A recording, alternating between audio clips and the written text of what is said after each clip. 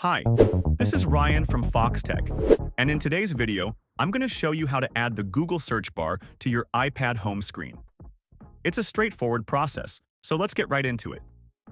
First, you'll need to make sure you have the Google app installed on your iPad.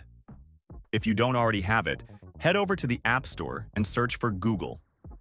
Once you've found it, download and install the app. After that, open the Google app and sign in with your Google account if needed. Once that's all set, go ahead and return to your iPad's home screen. Now, to start adding the Google search bar, touch and hold any empty area on your home screen. You'll notice that your apps start to jiggle, which means you're in edit mode and ready to add widgets. From here, tap the plus button located in the top left corner of the screen to access the widget menu. In the widget menu, you can either scroll through the list of available widgets or use the search bar to find the Google search bar widget.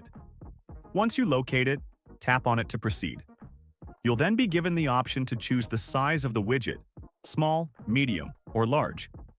Pick whichever size suits your needs and the space on your home screen. After choosing the widget size, tap Add Widget, and the Google search bar will be placed on your home screen. You can still move it around by dragging it to your preferred location. Once you're happy with where it's positioned, tap Done in the top right corner of the screen, and the widget will be locked in place. And that's it. You've successfully added the Google search bar to your iPad home screen. Thanks so much for watching.